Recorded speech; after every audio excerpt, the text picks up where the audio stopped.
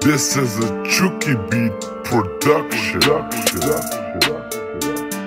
Hello guys, Steven here back with another video, and today I'll be teaching you guys how to make a comic styled YouTube banner. So it's really easy and I've done it with a lot of clients in the past, so I thought I'd show you guys. And before I get started, if we can hit 500 likes on this video, I'll be giving away the template to this final banner. So yeah, let's just get into it. So you want to press File New here, and this will open up the new document. And you want to make the width and height 12,560 by 1440 pixels. And set the background content as transparent, and then press create. This is your canvas now, and you're gonna edit.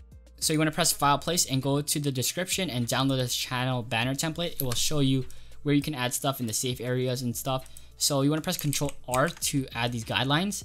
So you want to match up with the image here. So here I'm gonna just line it up. And after you do that, you just want to delete this layer and make a new one. The guidelines will still be visible even if you delete the layer. They'll stay visible unless you press Ctrl H and hide them. So I'm gonna make a new layer, delete this. I'm gonna set the background as black, so press Alt backspace to fill in the layer and make another one, and then delete this middle portion. And so essentially all your layers should be in between the first and last layer.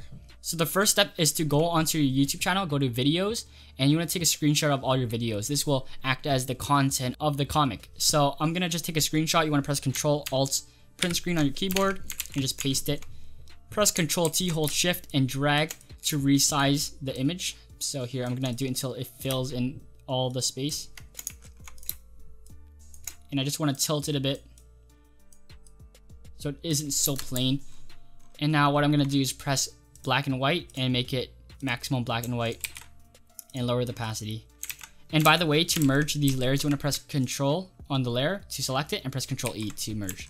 So I'm going to make the opacity lower here. And now what I'm going to do is add the rip paper effect. This is basically the texture. You can add this and then add the paper texture later, but I don't really use paper texture because it doesn't look good on this stuff.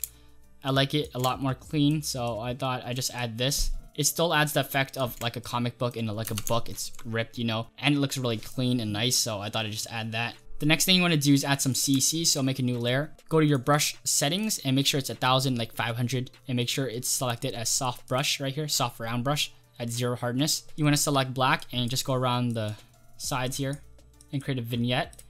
Just lower the opacity a bit so it's kind of visible. Now you want to make a new layer and just add a white at the top.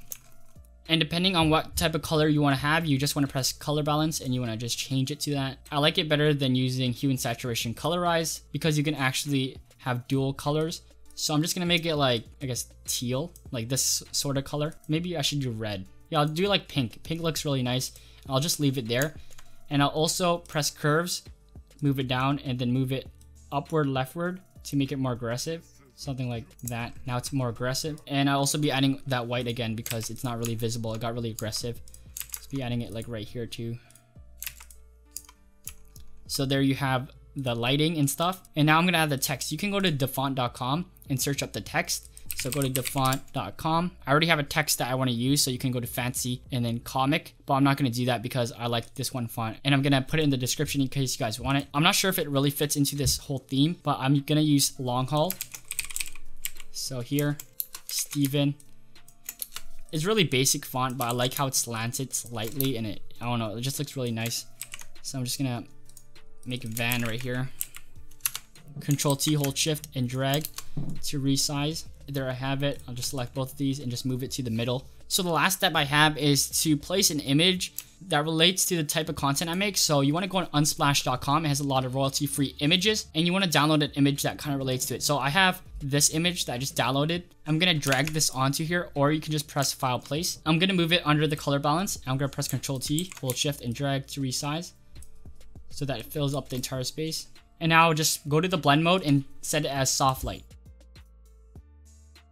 And now we're basically done. We can just change the hue and saturation if you want to do that. Just move it to the top so you can change the color. So maybe red's better because red's the best color, and then you can just kind of change the color balance once again. So it's like that. So it has now a dual color like I said before. So maybe this looks better. Now you can see the dual color looks. So like that might look good. That looks really nice. It looks really cool. And in case you want to post this on Twitter or something and it's going to show this entire screen and you don't want the black screen, you can just highlight everything that's in between this and this. So you want to select the layer here and press shift on the last layer to select everything in between. Press Ctrl J to duplicate and then press Ctrl E. Now highlight this portion, press Ctrl C to copy, delete this, press Ctrl V. So let me just move this on top of here. Select fill, blur, Gaussian blur, maybe like that, and then delete this inside. You want to press export, save for web, and then save JPEG. Hopefully you guys enjoyed this video. Hopefully it helped you out and gave you like a kind of new style you can mess with. I like it a lot. I like the font a lot. I like this ripping effect a lot. And just be creative with it. Hopefully you guys enjoyed this video. My name's Steven, and I'll see you in the next one.